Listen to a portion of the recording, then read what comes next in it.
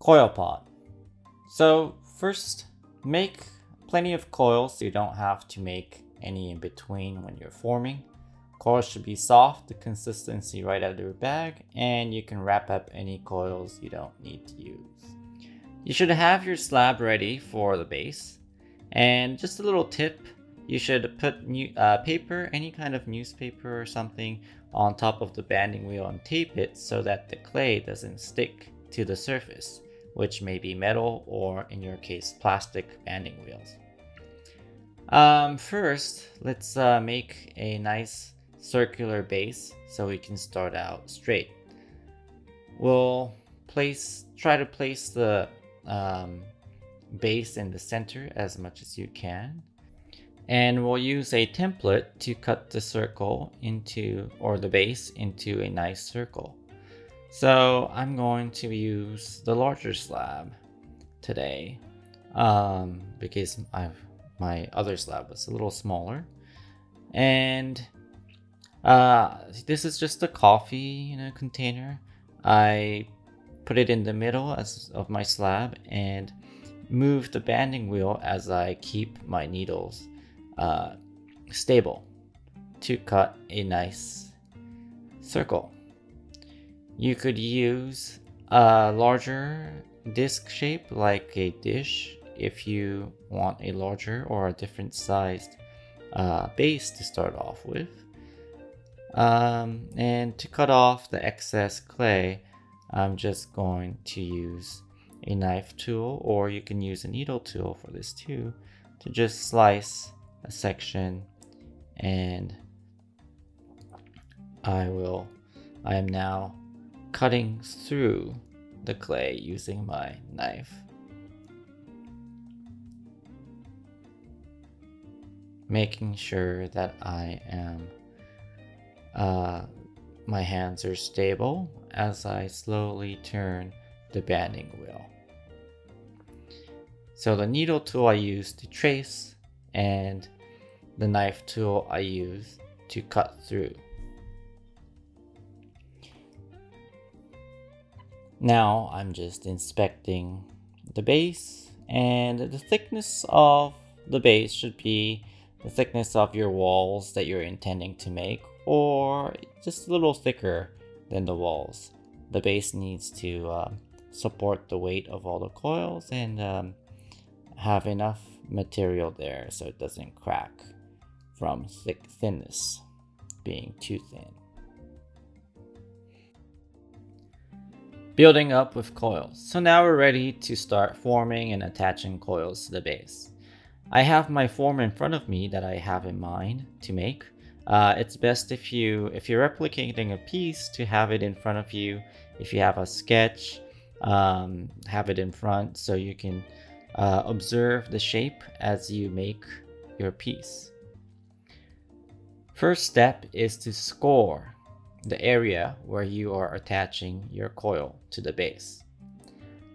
Here is where I use the fork, and just use the banding wheel to your advantage and spin the piece slowly as you scratch with your fork. I'm increasing the surface area where the coil is going to attach, and think of it like Velcro. This is going to make a better attachment. You have to score both sides of the pieces of clay that you're attaching, in this case the base and the first coil. So now I am scoring my coil. The direction doesn't matter. I usually go diagonally in one direction, and sometimes I go twice over, crisscrossing the scoring. In this case, I did just went one direction because my clay is nice and wet, nice and soft, and I don't think I need an extra layer of scoring to attach the piece. If you have a spray bottle in your house, these are handy to spray or apply just a little bit of water on the surface, and I'm letting the water soak in to the clay. So give it a few seconds after you spray or apply the water, and then you want to start pinching down on the sides with some pressure from the top to attach the coil to the base with pressure, not necessarily smear the clay onto each other. You need to push and actually move the clay on your coil into the base. Now at the joint, I cut with my knife. Alternatively, you can push down with your finger to make a bevel. A bevel is a 45-degree angle. Score some more for the joint and keep on attaching by pushing down, pinching, and while applying a little pressure downwards to attach the coil to each other. Now I'm going over some areas that may be weak and making sure that all around the piece, the walls have a nice secure joint by pinching.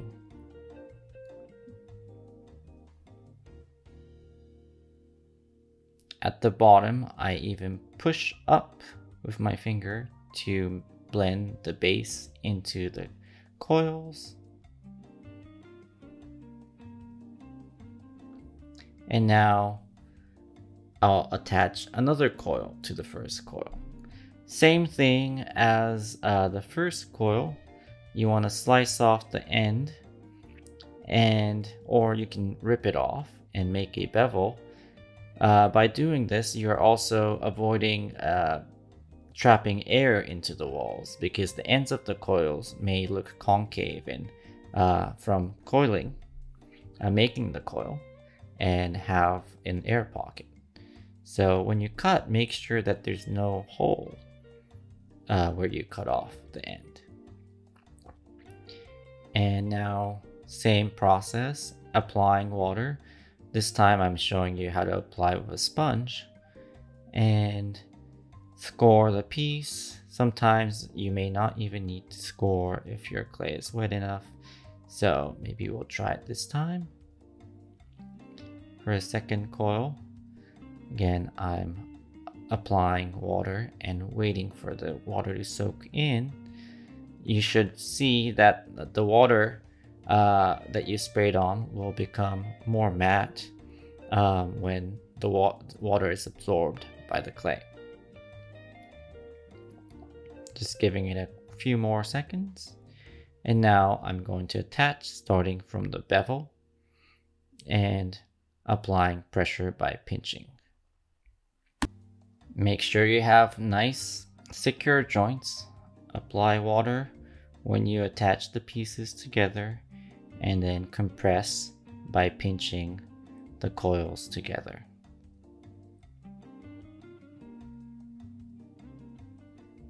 Now that there's a little height in the piece, I'm going to start shaping, and for me, I'm going to push out the walls to create the lower part of my sample piece in the left-hand side of the screen. I'm pushing out with the inside hand as my outside hand supports the walls, and I go around slowly rotating the banding wheel and opening up the sides as even as I can with even pressure. Nice and soft, nice and slow. In between processes and before I go any further, there's a point where I want to smooth out the surface and look at my piece closer to its finished form. So here I'll show you how to clean up the sides of the piece using a metal rib. I use the metal rib on the outside, and I flex the middle rib so I can put more pressure using the rib. And one hand is on the inside, supporting the walls as I push the clay or push the middle rib up against the clay onto the hand on the inside.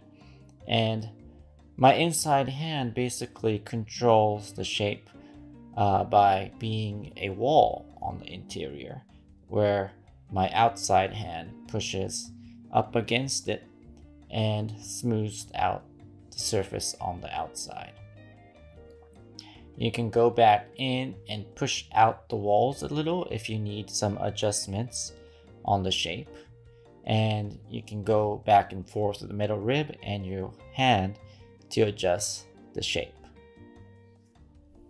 It's also hard to get the general idea of how your piece is looking right now because maybe the top is uneven.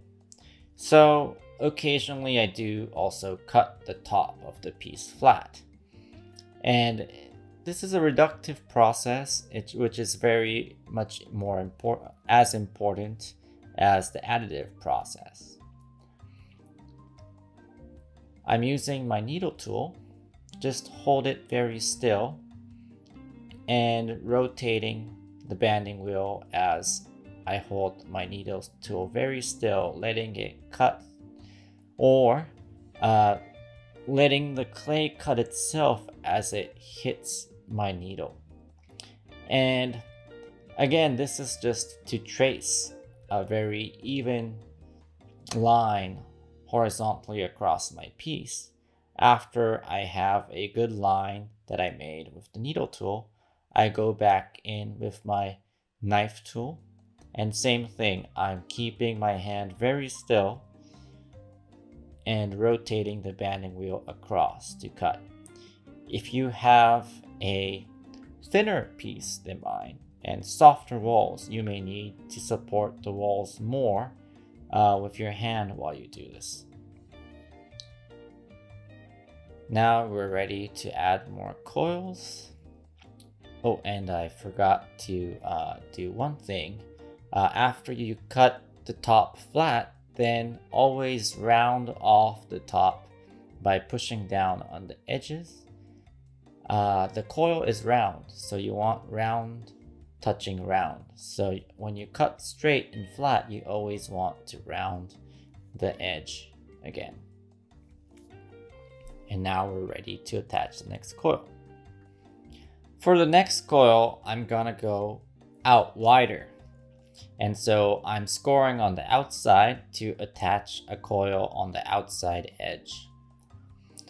I'm fast forwarding because the attaching part is the same, but just one little advice. Go a full circle around and then cut off the excess coil.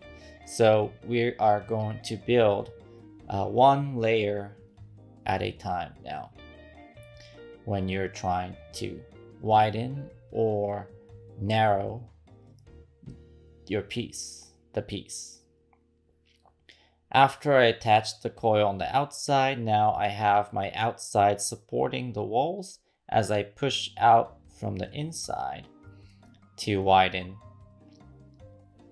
the piece. And also pushing down, don't forget to pinch and make sure the walls are stuck together. Now for the next coil, I'm going to demonstrate how to move in the walls, so narrowing in the walls. It's the reverse of widening out. So this time the coil goes on the inside edge of the piece. Score both sides and attach the coil on the inside, again wetting the surface. This time also I'm going to cut off the coil right where it meets and finishes one turn. Don't forget to cut off the end and bevel the edges where they meet And now I'm pushing down on the side, making sure the coil is stuck. And you can see how my hands are moving a little differently. My inside hand is supporting the walls now as I'm pushing more downwards and in from the outside hand. You can still fix or shape the lower parts of the clay as you do this. And now you see that the walls are going inwards. I'm about halfway up my piece.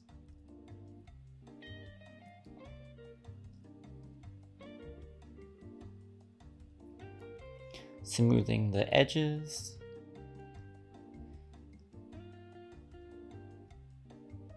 Inspecting my form with my hands as well as visually with my eyes.